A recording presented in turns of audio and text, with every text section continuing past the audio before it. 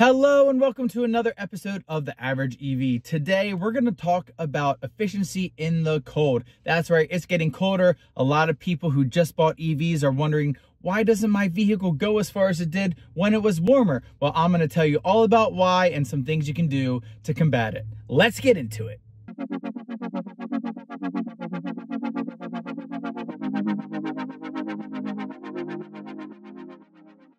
All right, everybody, so it's getting colder and people who just bought EVs are noticing, wait a minute, why doesn't my car get as much range as it used to?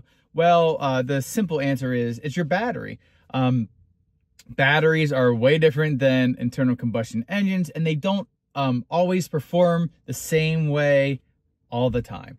And so basically what happens when it's cold outside, there's more resistance with the battery. So it is more reluctant to A, let energy out, and B, let energy in. And that's really important because with EVs, what makes them so efficient is A, you can drive, you can use the electricity, and the motors are efficient, and it's really nice, and you don't use a ton of energy. And B, we have regenerative braking, and that puts energy back into the battery, thusly increasing the efficiency.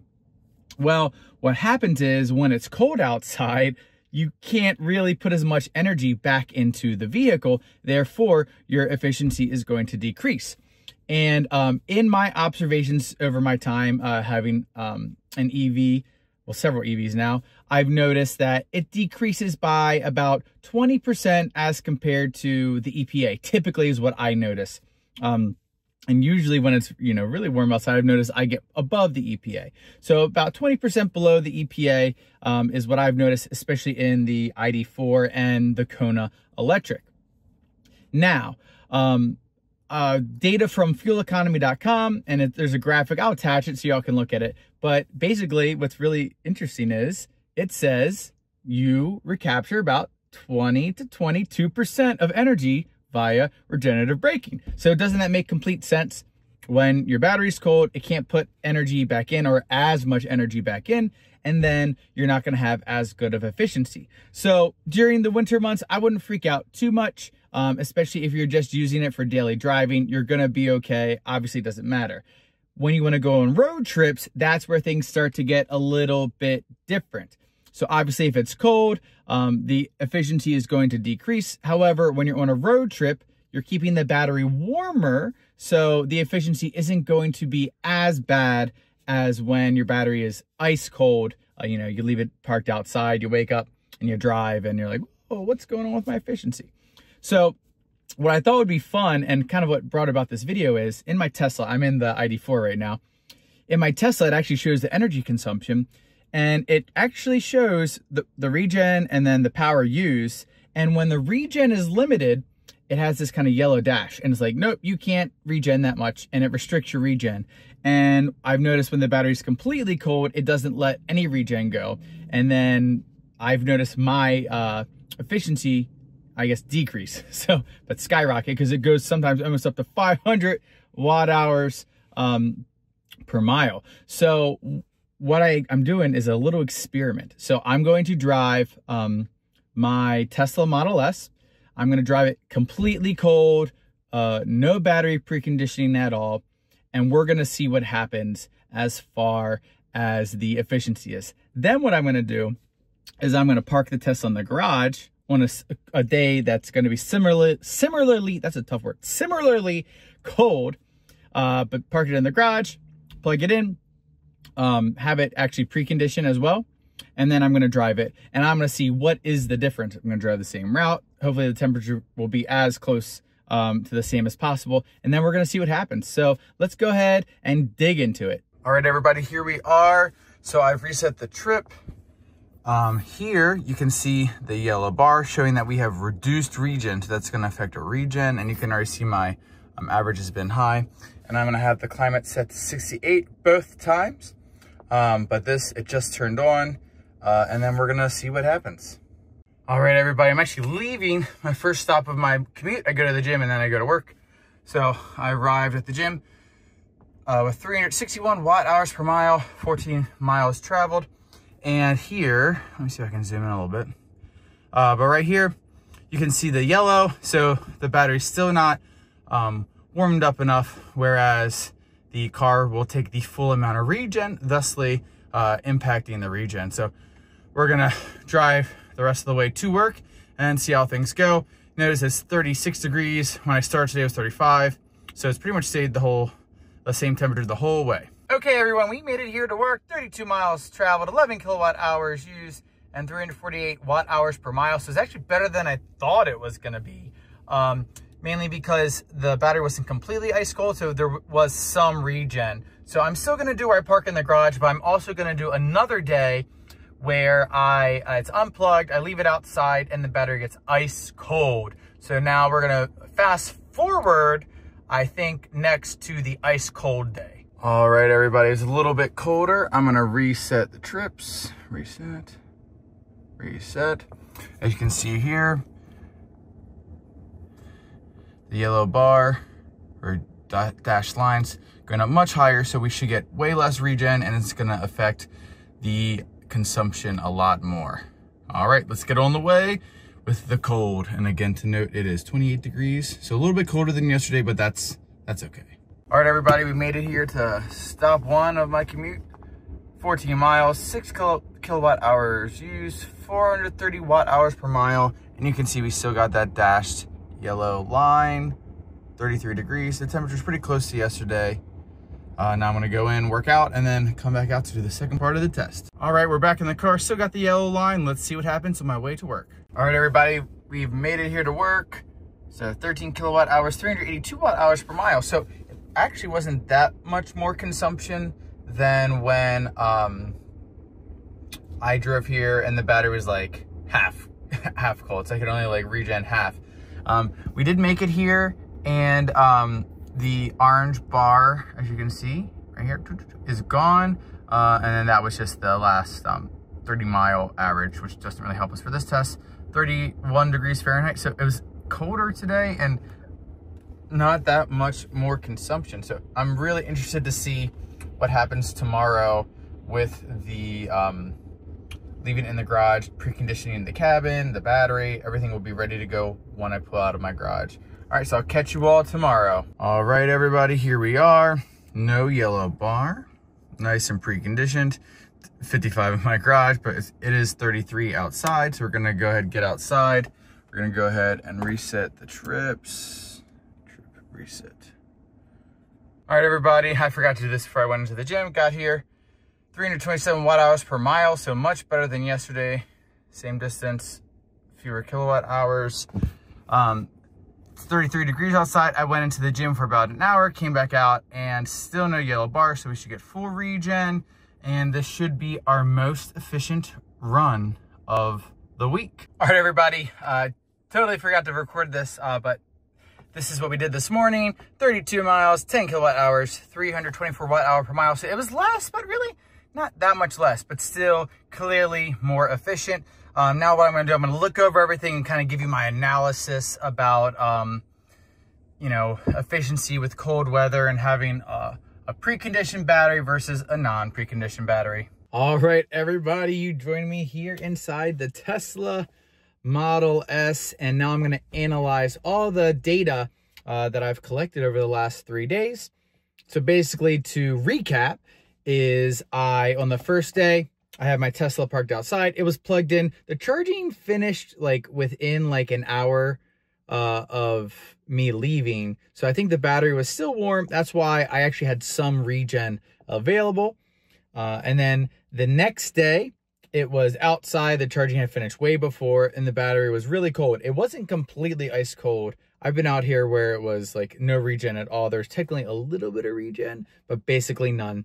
And then the last, which was today, parked it in the garage overnight, charged it up. I also preconditioned it, so the battery was completely ready to go, and got some interesting numbers.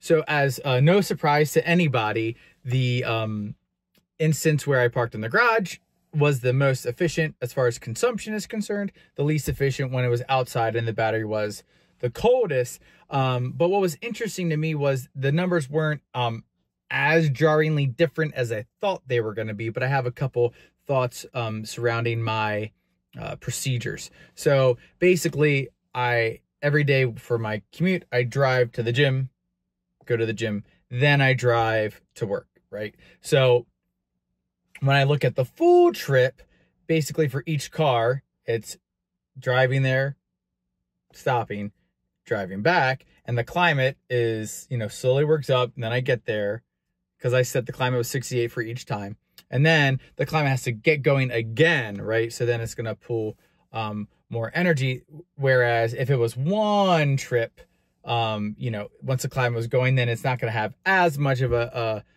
tax to get it going again and get the cabin at the set temperature.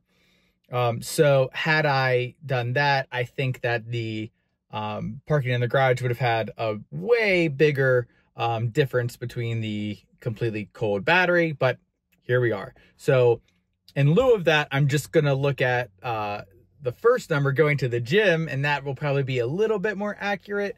And then I'll still mention going to work, but since the climate had to fire back up again, yeah. So here we are. So the completely ice cold, which actually is the second little clip scenario you saw, it was 430 watt hours per mile. And I actually translated that for everybody to, it's 2.32 miles per kilowatt hour. That's how I think. So not great. And I've learned that this car is not the most efficient car in the world, but 2.32 is definitely not even close to the best it could possibly do. And then obviously going to work, it dropped a little bit to 382 watt hours per mile, and then 2.61 miles per kilowatt hour. Then for the when the battery was cold but not completely cold, so it had some regen but not a lot of regen, it was 361 watt hours per mile, or 2.77 miles per kilowatt hour. And then for the full trip, 348 watt hours per mile, or 2.87 miles per kilowatt hour. And then lastly, when it was parked in the garage, much better numbers than when it was completely frozen, 327 watt hours per mile, or 3.05 miles per kilowatt hour. And then 324 watt hours per mile, or 3.08 miles per kilowatt hour for the full trip. So that was the only one where I actually got, you know, it barely improved on the second. So yeah, interesting. So not really shocked by all of that. Obviously, if you have your car in a garage, you plug it in, you precondition it, it's going to do better. But when you compare the one that was outside and plugged in, so it was basically preconditioned, not fully, but, you know, good enough.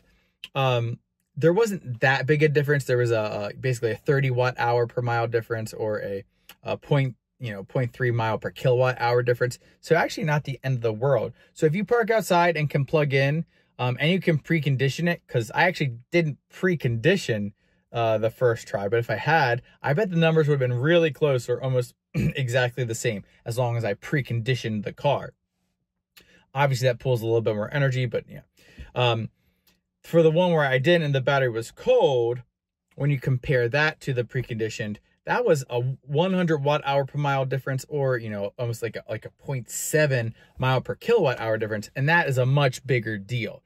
So for people who are unable to precondition your car, you are going to see a huge impact on your consumption because of the loss of regen. And that's kind of what this whole video is about. And that's why it's nice to see the little circle on the Tesla driver display, where it shows that you don't have regen, or do have regen. And the loss of regen severely affects your ability to have a good consumption rate. So what are some things we can do? Well, obviously in the video, like we've talked about, we can park in the garage.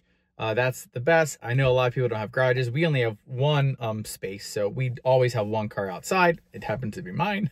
So leaving it plugged in and making sure you turn on preconditioning is going to be helpful to help improve your regen. Because again, you're going to lose about 20% of energy consumed if you don't have any regen at all, or you'll lose some percentage once as regen comes back.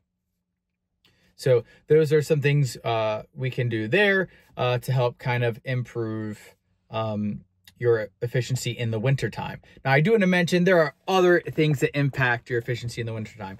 First off, the climate inside your car, that's going to affect your efficiency. I had it set to 68 for each trip. So again, the general efficiency for this car when there's no climate is about like 298 miles per watt hour, maybe a little bit less.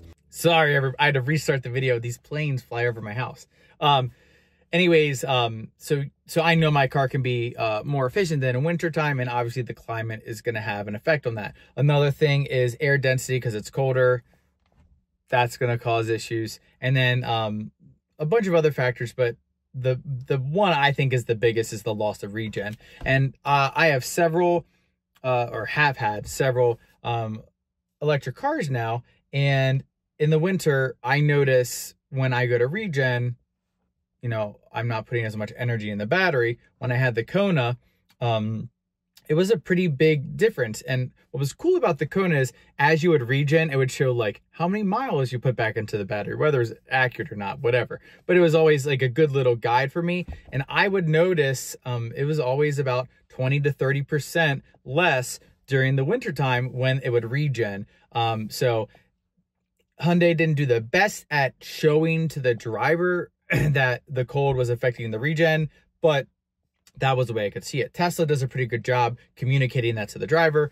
We have the Volkswagen ID4, and obviously we notice efficiency differences in the winter. A lot of people I've seen on the Volkswagen ID4 Facebook group, you know, right now they're talking about their efficiencies during the wintertime, and yeah, there's a loss. Why? It's a lot to do with the regen.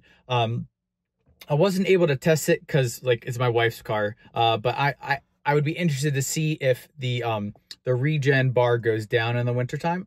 So maybe I'll park her car outside one night, and I can like put it in the description below to see if ID4, or if people just want to comment down below. And what would be really cool is if people comment down below, like if you have a different car than, you know, Tesla, ID4, you know, Hyundai Kona, put down like what does your car communicate to you during the wintertime.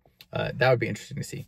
But anyways, with the ID4, we do notice a difference for sure, but it doesn't, to my knowledge, communicate very well that the cold is impacting at least regen. So, but there is a difference there. So that's kind of it for this video. Like I said, there's a bunch of things that play into, you know, increased consumption of energy on your electric vehicle in the wintertime. But I think when you don't have regen and you're losing 20% of, you know, the power that's going back into your battery pack, or, you know, again, that's of course an estimate. It's different for every car. But when you're losing some energy going back into your battery pack, that's going to affect your efficiency. And I guess sorry, one thing I wanted to add is sometimes even like for a long trip, you charge up to a 100%. And then your regen is usually limited at 100%, or you can't have any at all. And you know, why is my efficiency so high? And then as you drive for a bit, then your efficiency kind of catches back up. It's the same thing with the winter, because you can't put the energy in the battery pack. And there it is. So that's it. I hope you all found this video helpful. I know winter can be stressful for a lot of EV drivers, but as long as you, you know, can charge every night or as you need to, like you're gonna be okay. It wasn't that big of a loss of energy where like it's like I'm stressed out during the winter time. But if you do have an EV with less battery or a smaller battery pack, or maybe you have an older EV, like this Tesla's a little bit older, like if you get an i3 or something like that, the winter could cause some stress because of losing, you know, 20% basically of your energy from not having regen anymore. So anyways, this is my research. Please add down below. I love to kind of see what everybody's thinking about this stuff, and that's it. So thanks again for watching, and I'll catch you all next time.